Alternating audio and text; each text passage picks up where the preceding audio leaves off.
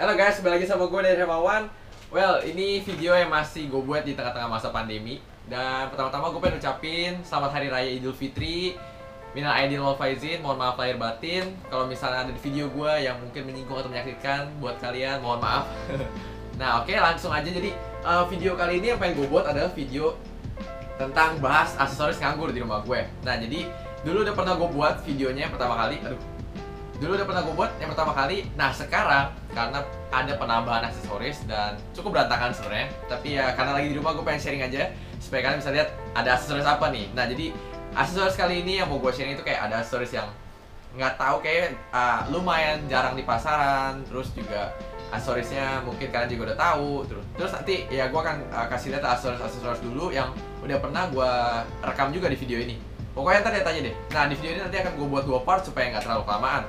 Oke, langsung aja. Jadi gue ambil. Jadi barang-barangnya itu udah menurut gue lumayan yang update dari yang dulu. Dan mohon maaf kalau misalnya di video ini nanti akan ada anjing gue yang kecil ikut-ikut karena dia nggak tahu kenapa demen banget ikutin sama gue. Mungkin gue orangnya sangat baik kali ya. Oke, nah langsung aja. Nah jadi di video ini akan gue buat senatural mungkin nggak terlalu banyak edit karena ya ini seadanya aja videonya, senatural mungkin pokoknya. Nah aksesoris yang waktu itu pernah ada di sini aksesoris racing boy. Ini ada spion. Sini juga ini kosong. Ini ada spion jalu, ada box racing boy kayak itu underbone yang bekas jatuh. Udah pernah gue sharing juga waktu itu. Nah terus di sini di bawah lagi gue pakai buat ganjel pintu biar nggak jebruk. Di sini ada Nissin brake. Yang ini juga waktu itu di video pertama belum gue unjukin. Nah ini adalah Nissin Samurai brake kalipernya yang 2 piston. Wow, ini barangnya cakep banget. Sengaja gue beli yaitu untuk gue tes nanti. Padahal udah pakai Brembo. Well, nggak ada salah untuk mencoba. Nanti bracketnya akan gue ubah dulu karena itu belum gue pakai. Dan ini gue ambil warna hitam biar warnanya netral. Dan ini finishingnya cakep banget. Terus ini modelnya mirip kayak yang di Samurai lagi. Mirip seperti yang di Cyber 250RR sepertinya. Cuma gue nggak tahu pastinya apakah sama persis. Cuma gue pengen rasain apa yang membedakan 2 piston biasa dengan 2 piston seperti ini. Nah oke, jadi ini untuk Samurai brake-nya. Dan ini dibawa lagi. Boxnya ini udah digigit lagi sama anjing gue. Adek gue lagi. Sama anjing gue. Jadi ini adalah mastremnya. Mastremnya, come on. Respond. Nah ini ada mastremnya. Duh, berdebu sekali. Ini adalah mastrem Samurai Nissin brake. Nanti ini juga akan gue aplikasikan, gue ganti dari Brembo gue. Kenapa gue pengen coba ini? Gue bilang nggak ada salahnya untuk mencoba karena ini banyak banget dipakai di motor-motor race dan juga motor-motor yang modelnya kayak semi road race seperti itu. Jadi gue akan coba. Dan ini tulisannya ada setengah. Ini ukuran pistonnya itu 13. Kalau tidak salah waktu itu gue baca. Nanti akan gue jelasin lagi detailnya. Nah ini ada bracketnya juga ini. Untuk tabungnya udah dapet semua. Ini nice banget. Modelnya mirip sama kayak mastremnya Honda NX4 sepertinya. Kayak motor-motor balap itu. Ini ada stikernya juga. Oke. Oh my god, itu anjing gue.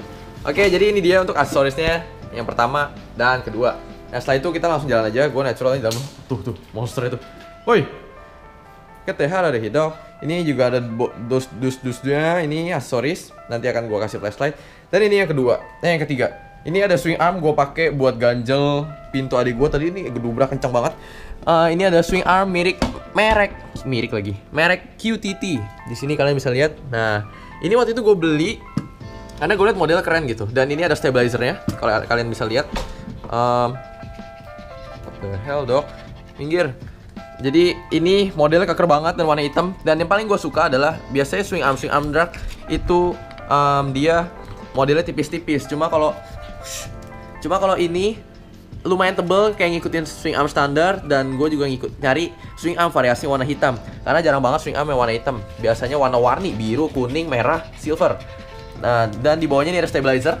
Terus untuk posisi shocknya di sini bisa di adjust, keren banget. Bisa 5 posisi 1, 2, 3, 4, 5. Jadi shocknya itu bisa lebih maju ke depan, ke belakang gitu. Pokoknya ini udah sekitar hampir setahun sepertinya nggak gue pakai. Kenapa nggak gue pakai? Karena gue pakai velg GSX, jadi gue pikir untuk susah ya, karena harus babatin ini untuk kaliper belakangnya. Anyway, ya pokoknya itu buat koleksi doang. Karena suatu hari mungkin gue akan pakai juga. Nah ini juga keren ya. Stabilizer di bawah ini semua dipenuhi opsional. Maksudnya bukan opsional tapi bisa kita cabut. Jadi kalau misalnya nggak mau ada standar 2-nya dan kita masih, atau kita mau pakai standar 2, bisa cabut pasang ini gitu. Nah nanti kalau misalnya gue pasang mungkin, dan oh ya ini ada jalur pedoknya juga, mungkin bakal gua lepas bawahnya, tapi nggak tahu, lihat nanti. Ini gua taruh dulu lagi ke sini ya. Oke, lanjut lagi. Nah masuk ke aksesoris yang waktu itu seperti sudah pernah gua bahas di sini. Dan ini ya helm-helm, terus ini ada rizoma-rizomanya semuanya, jalu, hand grip, jalu, hand grip, terus buat spion, buat handle segala macam. Nah di sini juga ada Brembo.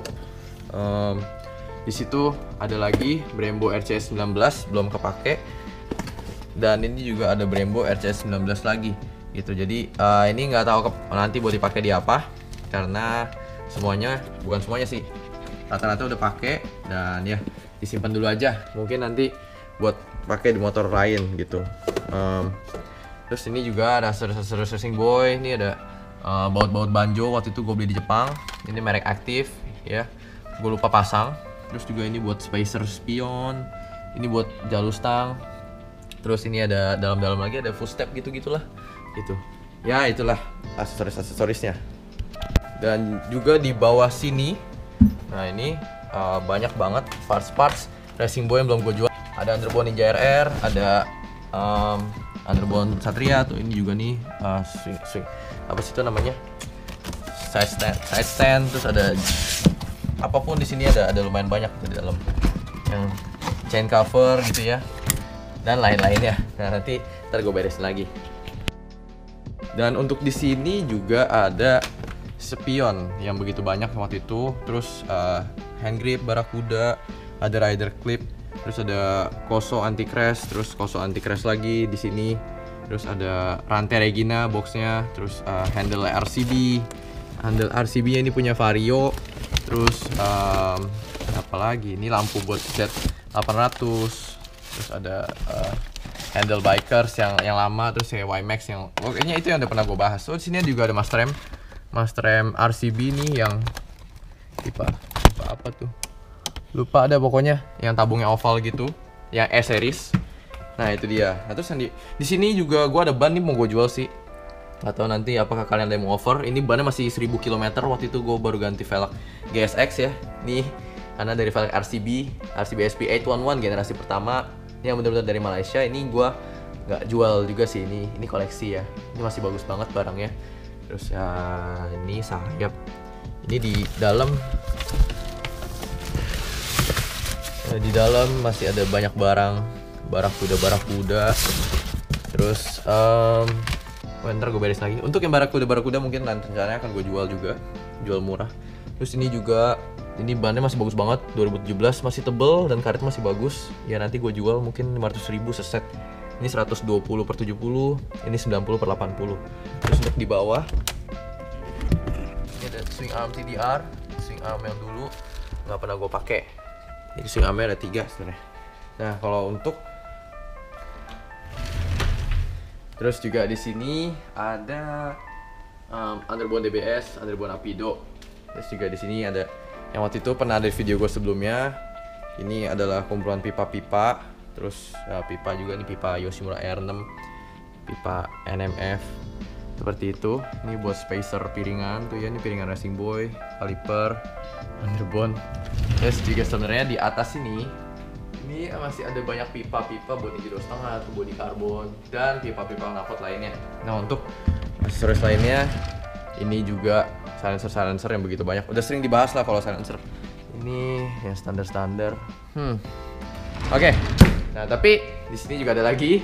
Ini adalah knalpot Yoshimura gua yang Trioval Cyclone. Ini box Akrapovic, nggak tahu isinya apa ya. Ini ada silencer DBS pelangi. Nah itulah, ini di daerah sini. Untuk lanjut nih ya, kepo bet. Ini di sini ada shock YSS gua nggak pakai waktu itu. Terus ada slip on saber 2,5. Ini ada knalpot Black Devil di dalamnya juga. Waktu itu yang ada di video gua, kalian bisa cek juga. Terus ini ada knalpot Yoshimura buat ER6 ya. Nggak tahu ya waktu itu ada, mau gue jual. Dan ini untuk daerah sini berantakan banget. Ini ada knalpot slip onnya original CBR 600 nih. Terus di sini juga di dalam ada knalpot CBR 1000. Gede banget ya. Begitu banyak knalpotnya tapi nggak jelas buat apa gitu. Nah, sekarang gue pengen kasih unjuk ke satu ruangan, dimana ruangan ini isinya banyak banget aksesoris. Tapi ada banget aksesoris juga kayak sepatu segala macam. Cuma sepatunya ini udah kayak agak rusak gitu loh. Nah, tapi karena nanti akan ada part 2, gue akan bahas satu part dulu. Di part ini ada parts-parts yang akan gue bahas lebih detail. Kayaknya lebih ke punya Satria sih. Nah, ini dia ada ruangannya. Boom. Ini adalah kamar mbak gue. Nih, ini jadi di sini ada Alpenstar banyak banget. Terus ada arrow, dan ini ada slip on Akrapovic nih ya. Ini slip on Akrapovic punya R1. Gue taruh sini. Terus ini arrow juga. Terus ini ada banyak Akosato nih, selang rem. Ini banyak banget di dalam. Tank-pad motografix yang udah tua. Ini juga arrow semua di sini. Dan itu ada Akosato. Ini ntar gue rapin dulu sebentar karena ada parts di sini di part 1 yang akan gue bahas dulu. Oke, bentar. Begitu berantakan banget, tapi untungnya ruangan ini nggak pengap karena ada kacanya. Dan sini juga ini termasuk ini salah satu pel racing yang gue punya. Ini cukup mumpuni, berguna untuk bersihin lantai. Kencang banget, tergantung horsepower kita. Nah, ini juga di sini ada gas spontan domino beserta dengan kabelnya. Itu kabelnya ntar gue ambil. Ntar gue masuk dulu ke sini. Jadi rencananya ini pengen gue jual. I don't know, mungkin dengan harga yang di bawah pasaran karena ini sudah menjadi kumpulan yang sudah lama. Dan ini nih kabel gas dominonya. Ini switch saklar domino. Ini kabel gas domino. Nanti gue jual semua. Aduh. Dan ini, wow, ini kalian bisa lihat di sini ada Akosato kaliper. Ini buat moge sih. Gue nggak pakai buat Satria. Dan ini yang nggak gue pakai. Nanti mau gue jual, ini masih baru banget, kampasnya masih tebel. Dan gue ada 2 set. Jadi ini 1 set, ada 1 set lagi gitu. Jadi kaliper ada 4 gitu ya guys. Gila nggak? Gue kadang bingung gitu. Ini padahal dulu hanya untuk sebuah Satria. Meskipun sekarang udah punya R1 tapi nggak pakai juga. Nah, ini ada fork protector, ini buat Ninja 2,5 RNG. Ini nggak pakai juga, di Satria nggak bisa. Nah, inilah parts-parts yang mau gue bahas terlebih dahulu. Gue geser dulu nih untuk gas spontan domino. 1, 2, 3. Ada 1 lagi sih. Oh, ada 4 ya di dalam. Oke. Nah, jadi sebentar ya, gue keluarin dulu. Ini adalah parts-parts khusus Suzuki Satria Fu yang gue simpan waktu itu, gue beli untuk gue sendiri. Cuma setelah dipikir-pikir sepertinya rencananya akan gue jual gitu. Tapi dengan harga koleksi. Oke, bentar ya. Nah, ini udah gue keluarin. Jadi yang di sini akan gue bahas nanti ya belakangan. Kita masuk ke parts 2, termasuk bola basket racing gue. Sekarang, nah ada di sini. Hopefully kelihatan semuanya. What the hell, dog? Get the hell out of the way, dog. Mesti. Nah, ini adalah stang set segitiga merek Cardinals. Beberapa dari kalian pasti udah ada yang tahu karena waktu itu sempat ada juga di e-commerce. Tapi, well, gue keep lumayan banyak stoknya. Gue keluarin dulu di sini. Ini yang kalian lihat ada warna oranye dan modelnya keren banget. Ini mirip-mirip seperti Racing Boy, cuma memang modelnya nggak ada yang niru. Ini cuma kayak satu-satunya lah merek Cardinals ini yang modelnya seperti ini. Triple three upper with clip-on kit orange. I don't know. Nah, ini ada warna orange. And we got the black one. Wah, ini keren banget tuh warna hitam. Ini warna hitam. Sebentar. 2. Dan ini ada warna merah. 3. Ini ada warna merah lagi. Oh, dusnya sudah mulai remuk yang ini. 4. Ini ada warna, ini cakep banget. 5 nih. Ini ada warna titanium. Jadi ini warna, ini made in Malaysia. Malaysia teman-teman semuanya. Ini finishingnya rapi. Cuma memang ya adalah sedikit-sedikit kayak defect dikit lah. Tapi itu memang dari factory-nya. Ini kelengkapannya ada ini untuk stangnya nanti. Jadi ditempel di stang gitu ya, kayak gini. Keren ya. Ini ada ya itulah buat lo orang pegang gitu. Apalah. Bentar ya.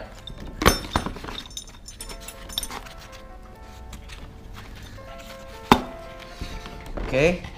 Ini warna abu-abunya, dan ini satu lagi. Ini warna keberapa? Ke-6 ya. Oh, ini satu lagi adalah warna abu-abunya. Nah, jadi gue ada beberapa warna. Salah satu hanya cuma satu set doang. Dan kemungkinan ini ada beberapa set yang gue jual gitu. Cuma warna hitam dan titaniumnya gak akan gue jual untuk gue sendiri. Nah, di sini juga ada lever Ako 1 mas rem. Ini mau dijual juga, gak kepake. Terus juga ini ada lagi yang warna merah nih ya, nggak kepake. Dan ini ada gas spontan Ako 1, nggak kepake juga. Nah, ini barang-barang Satria lagi nih guys. Ini menurut gue rare banget, kayak nggak ada yang punya. Ini adalah belang rear sprocket cover. Jadi cover ini untuk di gear belakang, ditaruh ini di gear belakang gitu. Jadi untuk pemanis, ntar gue kasih unjuknya seperti apa contohnya nih di motor MX. Nah, jadi kayak gitu gambarnya. Ini gue ada warna merah. Ini ada warna merah, terus ini 1, ini warna merah juga 2, warna orange 3, warna orange 4, gold, ini cakep nih 5, ini gold 6, dan ini gold lagi 7. Jadi ini ada 7 set, dan nggak tahu nanti gue akan keep berapa unit buat gue sendiri. Tapi nanti ya seperti yang gue bilang akan gue jual. Jadi ini masih gue taruh dulu di dusnya sini. Dan ini ada tonjokan tensioner, ini juga gue iseng-iseng waktu itu, tapi nggak gue pakai. Ada warna gold, biru, terus ada warna orange, ada warna merah, ngejreng-ngejreng semuanya pokoknya. Terus ini ada tutup magnet nih. Ini buat Suzuki drain nut. Ini warna biru, cakep. Ini ada magnetnya, warna hitam. Dan ini juga warna hitam. Nah, jadi itu dia sih. Ini untuk parts 1 ya, guys. Jadi ini sekian, ini dulu yang mau gue sharing. Sebelum penutup, kita mau lihat dulu detailnya stangnya seperti apa yuk. Oke, jadi ini gue buka dulu. Ini untuk stangnya. Jadi di dalamnya itu ada ini untuk segitiganya nanti yang mau kunci kontak. Cuma ada juga yang nggak dapet. Jadi kalau misalnya nggak dapet, kita bisa akal-akalin pakai baut buat gitu. Buat kunci kontaknya ini untuk ini stangnya nanti ditaruhin seperti ini. Oh ya, seperti ini ya. Dan ini itu yang kanan. Ini untuk yang kiri ya. Modelnya seperti ini, dan ini. Dan ini nanti dipasang di sini. Nah ya, jadi seperti ini udah kayak seruling ya. Serulingnya. Ini untuk ada lubang jalur stangnya, dia langsung bolong. Jadi untuk pasang jalur stangnya gampang. Dalamnya ada batasnya gitu ya, nggak kopong full. Terus untuk ininya nih, ini padat banget. Yang gue demen adalah modelnya ini langka, nggak ada yang buat kayak gini stangnya. Jadi dia unik banget. Ntar gue kasih unjuk gambar terpasangnya seperti apa nih. Jadi di Indonesia ini udah ada beberapa yang pakai juga. Cuma kalau gue belum gue pakai, alasannya kenapa? Karena ini nih segitiganya seperti ini. Ini cakep segitiganya belakangnya. Nah, alasannya balik lagi kenapa nggak dipasang, karena ini baut sampingnya ada 2 seperti ini, beda dengan stang racing boy gua yang dua-duanya ada yang oranye dan hitam. Kalau yang mereka itu cuma 1 buletan kayak Suzuki Satria Fuori, dan itu bisa pakai bracket steering damper yang gue pakai sekarang gitu, apa untuk stabilizer tengahnya. Kalau ini beda, nggak bisa. Jadi gue harus mesti buat lagi bracket steering dampernya dari bawah, dari as segitiga gitu. Nah, pusing nggak? Ya sebenarnya gampang lah gitu ya. Oke, jadi ini dia untuk parts 1-nya. Nanti abis ini kita langsung lanjut yuk ke video part yang kedua, aksesorisnya. Oke. Nah, sebelum gue tutup video ini, gue pengen kasih voucher buat kalian. Voucher eksklusif supaya kalian bisa belanja di BLIOTO.com dan dapat potongan. Lumayan, potongannya sebesar 5% dan maksimal 50.000. Nah, kalian bisa gunakan voucher ini dengan kode BLIOTO-ECOMOBI. Nah, ini ntar akan gue tulis juga ada di video. Dan kalian bisa dapetin voucher potongan 5% maksimal 50.000 dengan minimal transaksi Rp300.000. Nah, kalian kalau misalnya mau belanja, kalian harus klik link di deskripsi gua. Kalian klik di situ, kemudian kalian bisa cek-cek barang yang mau kalian beli, dan kalian harus ada di dalam link itu, dan kemudian menggunakan voucher yang gua kasih itu. Nah, lumayan buat kita bisa hemat-hemat dikit ya dapat voucher. Dan kode voucher ini hanya bisa digunakan dalam kategori otomotif. Ingat, cuma kategori otomotif doang. Jadi kalau kategori lain tidak bisa. Nah, jadi itu dia guys untuk voucher eksklusif yang gue kasih buat kalian. Jangan lupa cek di deskripsi, gue akan kasih keterangannya. Jadi itu dulu untuk video part 1-nya, ditunggu untuk part 2-nya. Thank you guys for watching, see you at the next video. Bye bye.